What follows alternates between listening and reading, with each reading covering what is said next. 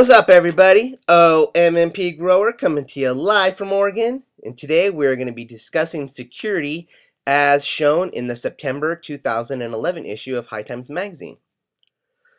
Now, something that I often see on YouTube and personally when I go around and visit other people's gardens is they spend a lot of money on lighting, air conditioning, humidifiers, dehumidifiers, res tanks, pumps, drip lines, all this good stuff, but they don't buy security. Security is very important. Not only does it give you the peace of mind that allows you to sleep at night or possibly feel good, but it also allows you to check it at any time from a smartphone or any land-based computer that has internet access if you wish to hook that up. I personally don't have mine hooked up to the internet.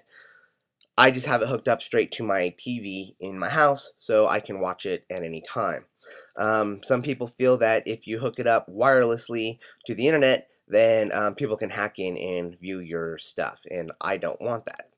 The only difference between my system and the system that the High Times magazine showed in their issue is they went with the 500 gigabyte DVR system with the 4 cameras, which I did too, but I went with one pan-tilt zoom camera and 3 standard cameras, which I personally think is the better choice, and one extra camera with audio for the outside, which is this one right here, so when people come to the door, I can see who they are and I can talk to them.